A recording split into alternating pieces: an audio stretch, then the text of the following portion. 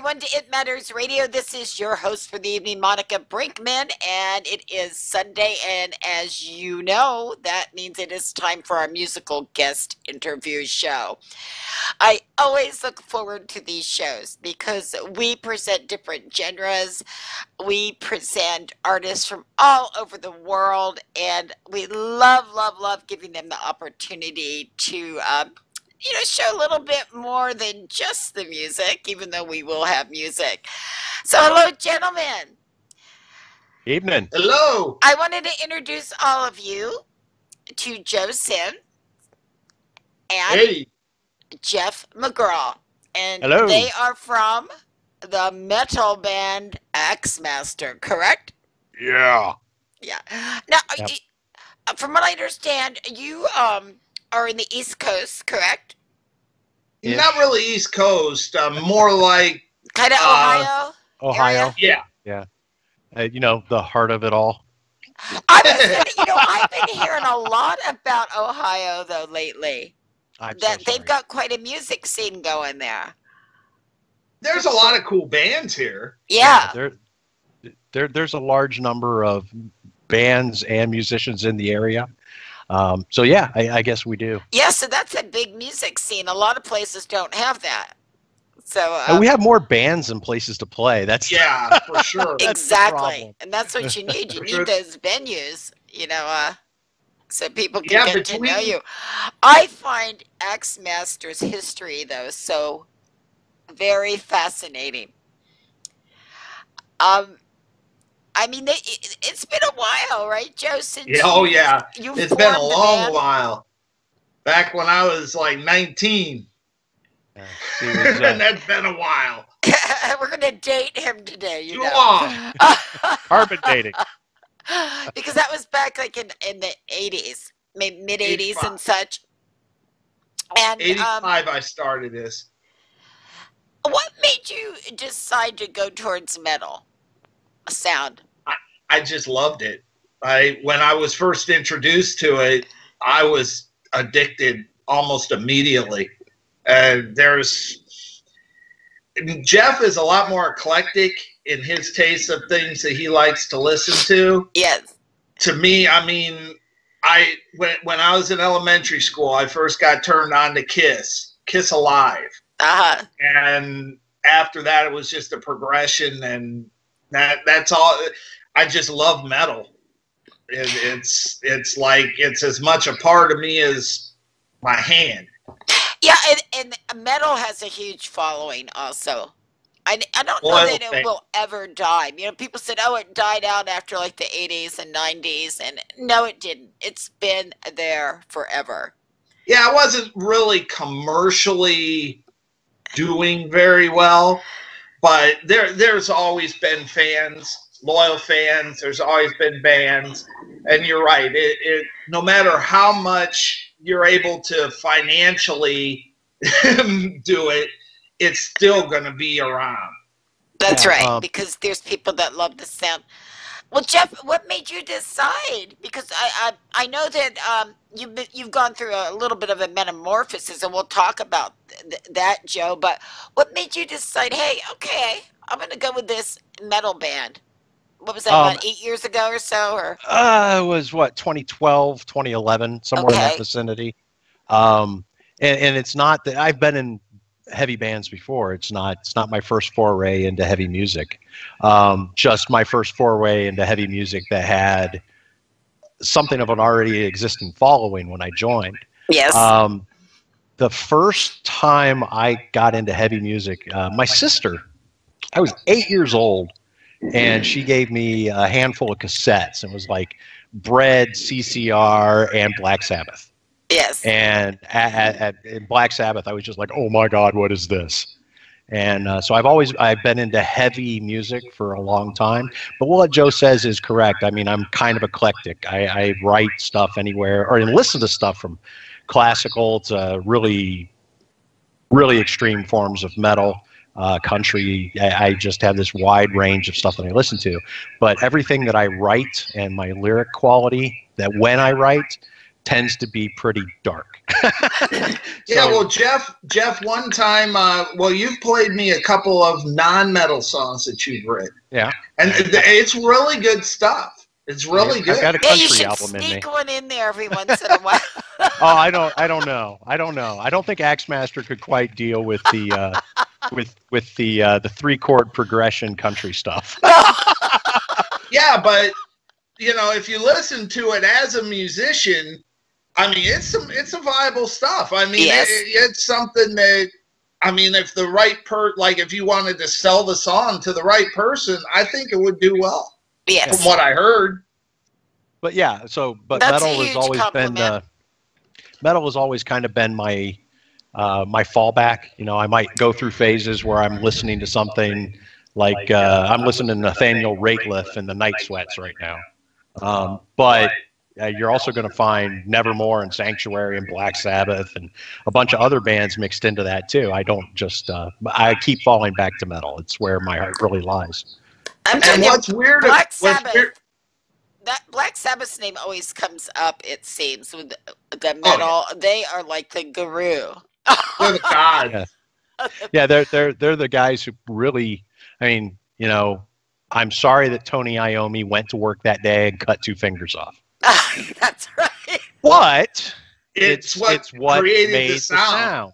Yep. And those guys had it. And you know, that whole thing. I mean, I own everything they've ever done, including the stuff that's not officially Sabbath. I mean, they created that dark, doomy, heavy, ponderous, you know, weighty feel, and you can't ever ignore that. Even the guitar sound. Yeah. It was, the guitar totally riffs. Revolutionary. Yeah, some of the riffs are wonderful, and you guys are excellent with the guitar riffs, by the way. Thank you.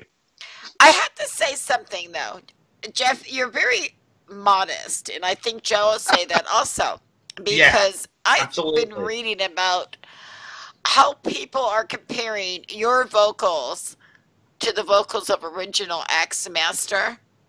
Okay. I haven't read this. Okay. I haven't either. Oh, they're wonderful. They say you're ferocious. You've got the sound, but I have to read this because this made me laugh. Okay.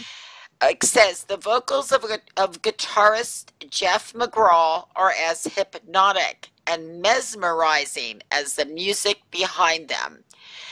It's as if Alice in Chains ingested copious amounts of acid and peyote and spawned a song. I love Alice in Chains. I like that. No, I've not read that one. I just, you know, he put some thought into that before he wrote it, but it was excellent. It was so. Joe, you took a little bit of a break from metal per se for a little bit, right? You changed your sound a bit? Well, it wasn't... When the band became The Awakening in like the early to mid 90s, it was just not quite as heavy. There was no thrash in it, per se. I still had instead of maybe Black Sabbath and Slayer, like what is kind of what I think a lot of the music is now, that and Iron Maiden kind of sound. I think that, you know, it was more like a combination of Black Sabbath and hard rock. You know, maybe like the heavier Foreigner or something like that. Like the tunes that are more heavy by them, and the stuff. I mean, it's good stuff. It is good stuff. I like it. It most of it just wasn't me, and that was one big reason that I got out of it. Yeah. Or out of that band and dissolved it. It just wasn't what I wanted to play. I let people talk me into doing something that I should have never done. I mean, I heard bitching about it for 2 years, wanting to change the name and play stuff that was a little more radio friendly, and you know, and then talking me into playing covers that I did not want to play. Oh, you know, Joe, and it shows, because the best artists are the artists that get on stage and get lost in either the vocals or the music or both. And it comes from within. Yeah. That's the best performances. So when you're trying to do something that your heart's not really in, it'll be okay. And it'll be good, but it's not going to be like what you're doing right now. And I mean, I actually think on that Awakening album is some of the best guitar I've ever recorded, lead-wise. Yeah. But I don't know. Looking back, I mean, the covers and all that, I'm not one that... I have not played a cover since that band. So I I have not played a cover song in 20 years other than that Power of the Horde tune. Yeah, we played one. He played one. See, he's and it was, I mean, it was a cover, but it wasn't a cover that well, you explain it, Geoff. You were the brainchild behind it. It's a video game song. Lots of people are familiar. If you've never even played it, it's called World of Warcraft. And there's this song that some of the developers formed a band. And this song, they recorded a song and they put it into the video game. And now there are points where you can actually go see that band as the video characters? As the video characters in the game on the hour, every hour for 1 week a month. Oh my gosh. Didn't like Anthrax cover that song too? No. I heard no. Jim said that he saw something on YouTube about that. Not Anthrax. The band performed at the Video Game Makers Convention, and George Corpse Grinder Fisher from Cannibal Corpse sang it. Oh, okay. Are you a gamer, Geoff? I am. I'm the official band dork. I don't know dork. what gave that away. But, well, listen, guys, I'm ready for some music. So we're going to go ahead and listen to some fantastic Axemaster music. Well, and then we'll be back and we will chat a little bit more with Geoff and Joe. See you in a sec. Bye-bye.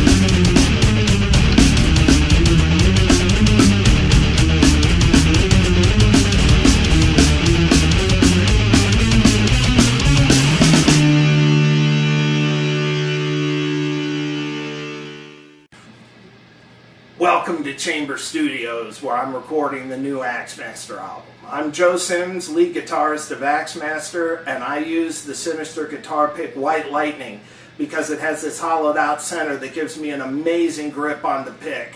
So I use this pick exclusively now.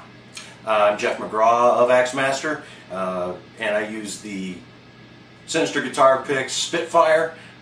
It's an amazing pick, very sharp tip, larger than a Jazz 3, so it's got more gripping space for great control, and that little sharp tip for an amazing accuracy. And I love this pick.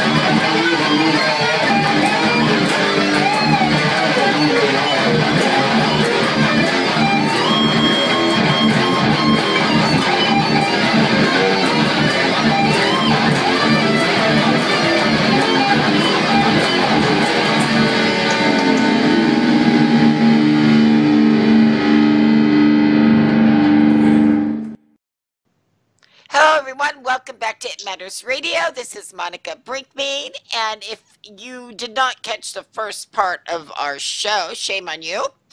But we are speaking with two members of Axemaster, and the founder, of course, Joseph, and vocalist Geoff McGraw.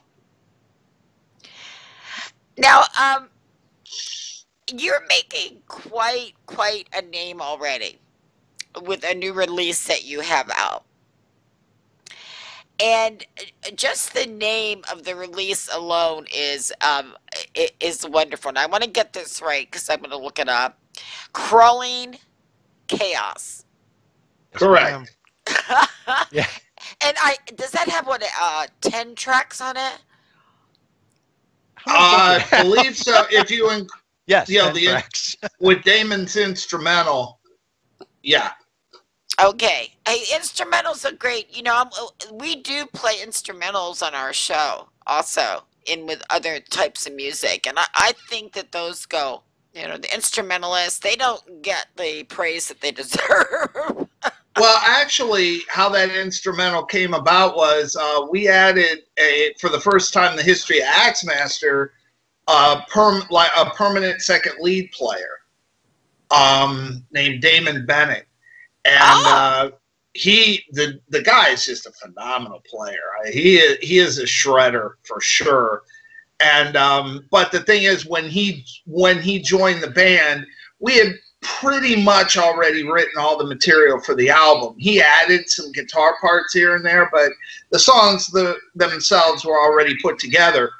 And we were talking about doing an album intro, and the album intro morphed into the instrumental that he did. He played everything on that. Wow! All the guitar, all the keyboards and everything. And I really, it's really cool. And the guitar work he does in that is just unreal. But you know, and I wanted to make sure that he was represented on the album. His writing was represented. I thought that was important. You know, for him to make him feel more a part of things when he, you know, was a lot more new than he is now. Yeah, we already spent a month or two hazing him, so, you know, had to make him feel special. Hey, at least we didn't do a Metallica Jason Newsted to him. No, we didn't really haze him. I just picked on him a lot because, you know, I can now say somebody in the band is younger than me. You didn't want to scare him away.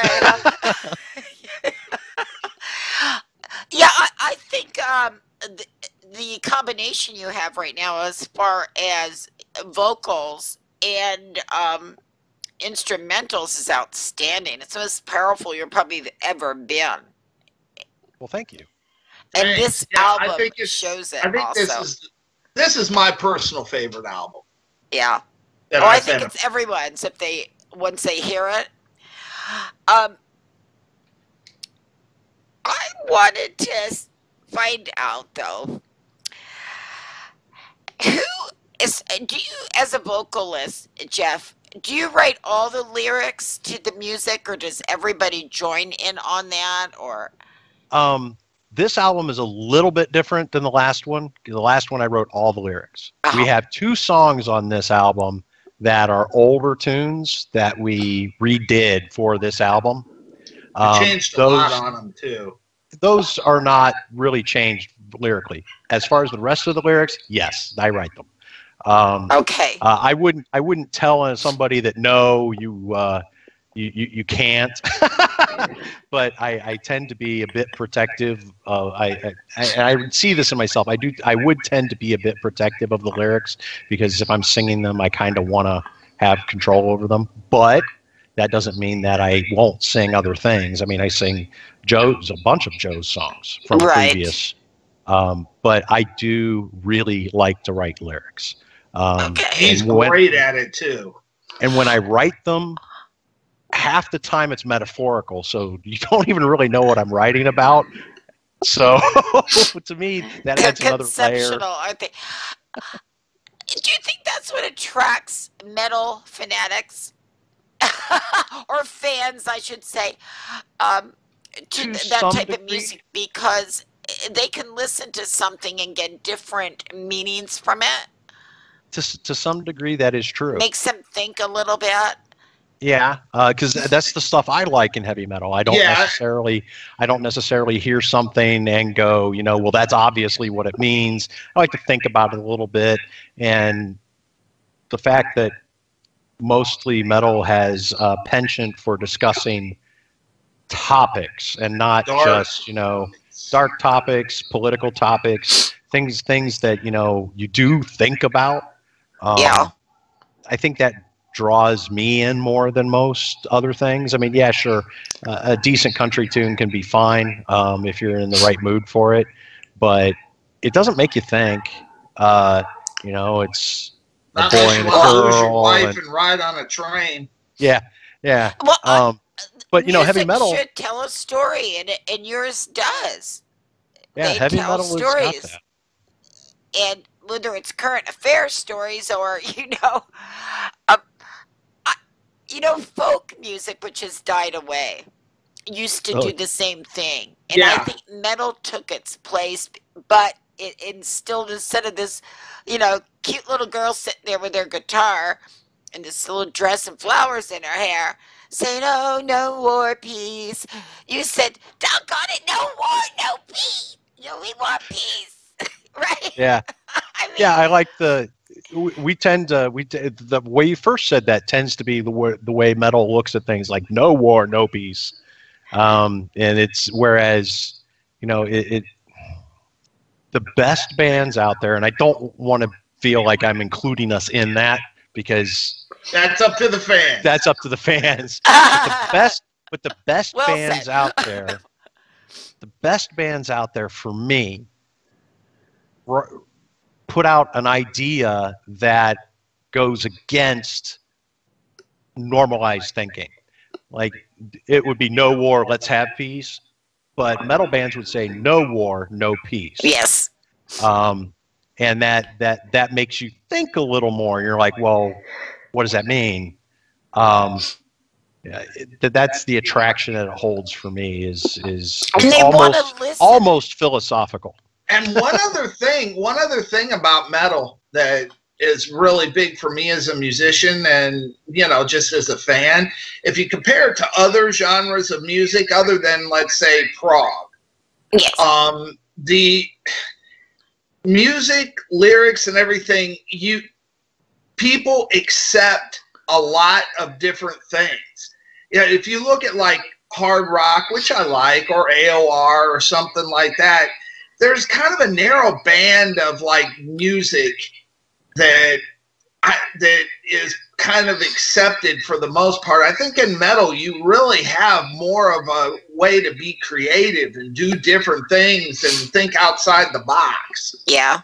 And I more of an value underground creativity so type of much. scene, than Yeah. a lot of the others. But Yeah. it's not Yeah, going I away mean, because you're only really limited by your own imagination and writing ability. You know, there's Exactly. no rules. and what you can do with instrumentals. You know, guitar's killer. It is And indeed. Don't you- and that's what I love about it. I mean, I've been playing guitar for almost 40 years. Yes. No, for over 40 years. And no, it hasn't been that. It's been right at 4 years, and you know, I'm still learning stuff. Yeah. I'm still coming up with things that I've never come up with before on guitar, and that's what I love about it. You know, if you think that you've learned everything, you might as well get out of it, because you're going to start going backwards real fast. Very wise. And you're so right. You're going to miss an opportunity also if you get an attitude like that, because you never know who you're going to meet, where you're going to meet them. Right. There's people that struggle for 20, 30 years, and all of a sudden overnight, boom, somebody says, wow, I'm really interested in them. And besides all of that, and you guys are successful. I mean, you've got quite a following, but you're successful in the fact that you're doing what you want to do and what you love Absolutely. to do. Right. I'm a big fan of, I'd rather do this and anything. So what can they expect in this album? I mean, this one's a little more like my listening patterns. It's more eclectic. We've got some shredders in there. We wrote a song that is definitively kind of like our tribute to like the 80s new wave of British heavy metal and Judas Priest and those sounds. We've got that instrumental, which is I can never remember the full title. Mystify the Dream Hypnotic. Yeah, and it's kind of hypnotic and dreamy, and so I mean, I wrote an almost ballad for this. It's not really a ballad, but it starts out that way. Yeah, the intro of it is ballady. Yeah, I love it. There's all kinds of stuff on this album. It's the first album, I think, that we all kind of sat down. We all had an input on. Even Damon, who came in late. So we wrote some songs together. Joe, brought in some riffs. We changed things. It was an ongoing concerted effort between all of us. So it's a little more eclectic. It's not like Overture to Madness. Was us two, really, for the most part. Yeah, and there's an ongoing theme throughout that album. Yes, which is not bad. I love the album. Right. But this one's kind of like where that one would be a novel and it all goes together. This one is kind of like a book of short stories. Yeah, because it fiction, kind of because it's kind of like okay, here's a story by this author that has this certain feel, and here's a song that has a different feel. So this one's a little more eclectic, but it's still a really solid album. I like it. Well, for me, my favorite all-time song that I've ever written or recorded or anything is the title track, "Crawling Chaos." I absolutely love that song. It's my all-time fave. Yeah. From the it's a good reviews tune. I've seen, they rave about it. Among other songs. In the album, they're saying it's a solid album. Where can people go to get this now? What's the best place for them to go to find out about you and to purchase any merchandise or to purchase any CDs or even your older material? We have a bunch of website. Yeah. Your website. We have our website, which is axemasterofficial.com. You get the new album, or even I guess the last albums, you can get just about anywhere. Amazon, Walmart.com. If you're in the UK, it's in stores over there, but you can always go to Pure Steel Records. Pure Steel Records will sell it to you. We'll sell it to you. The way that I tell people is, if you're going to do a mail order, if you're in the States, go with either us or a place in the States, because people are saying, well, Pure Steel Records, it's going to cost me blah blah blah blah blah. It costs like $10 to ship the CD from there to here. Exactly. You know, so But I say if you're in Europe, you can. It's probably better if you go through Pure Steel. If you're in the States, probably better if you go through us. Or Walmart, or Amazon, or eBay if you want to earn eBay bucks.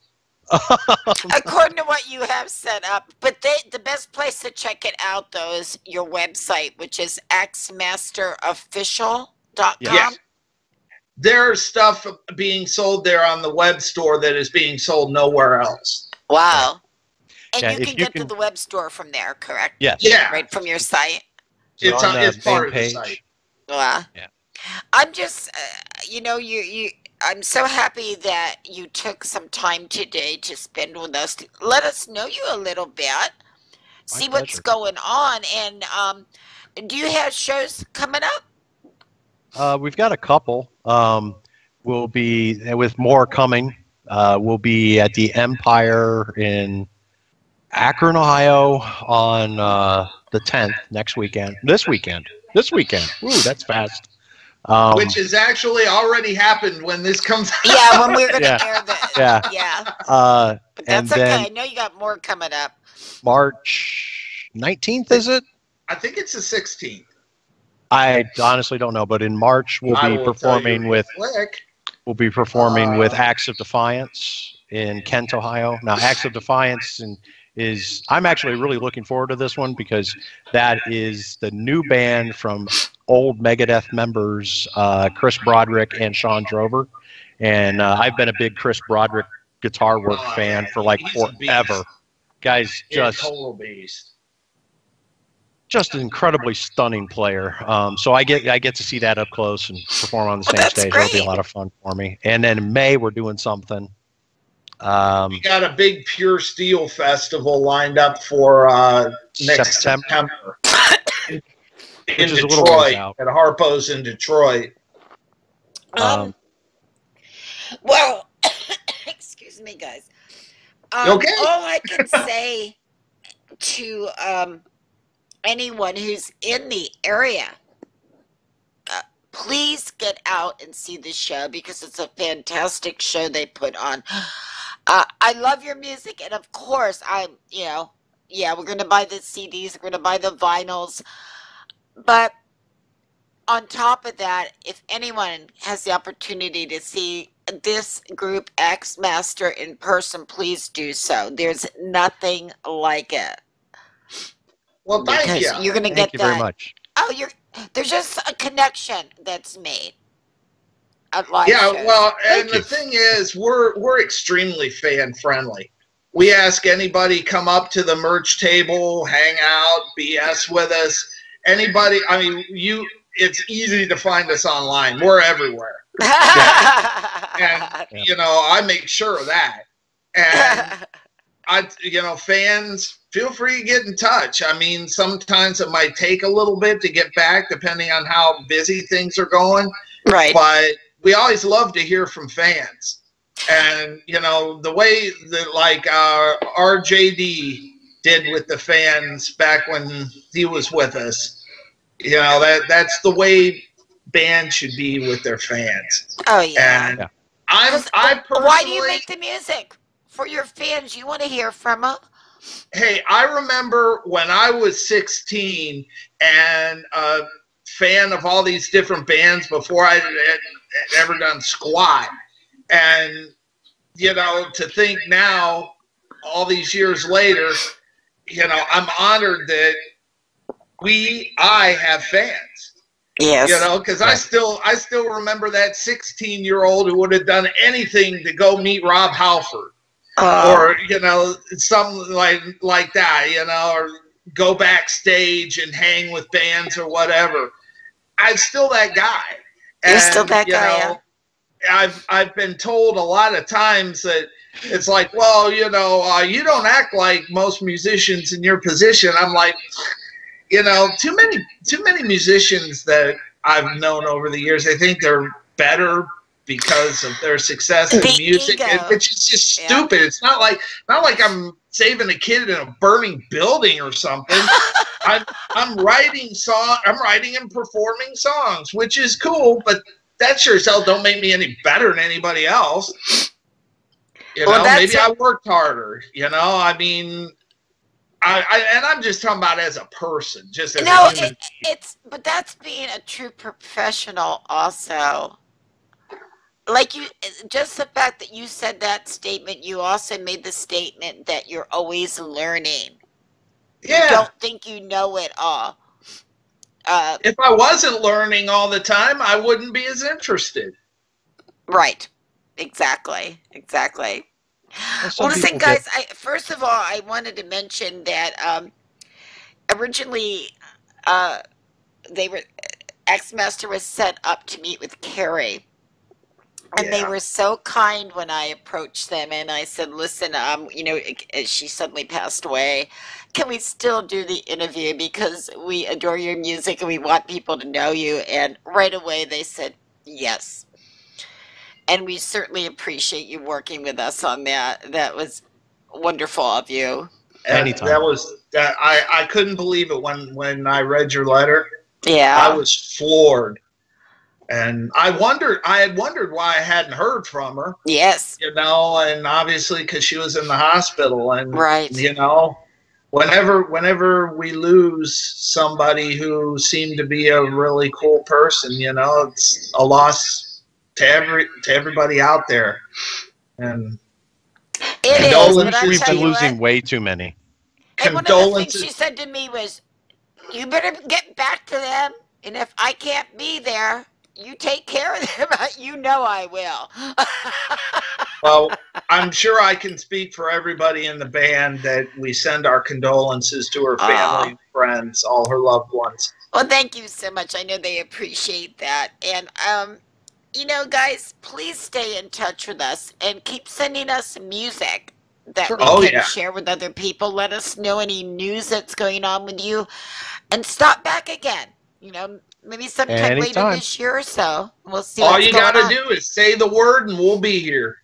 Yeah, that sounds great. And guys, buy their music. Woo!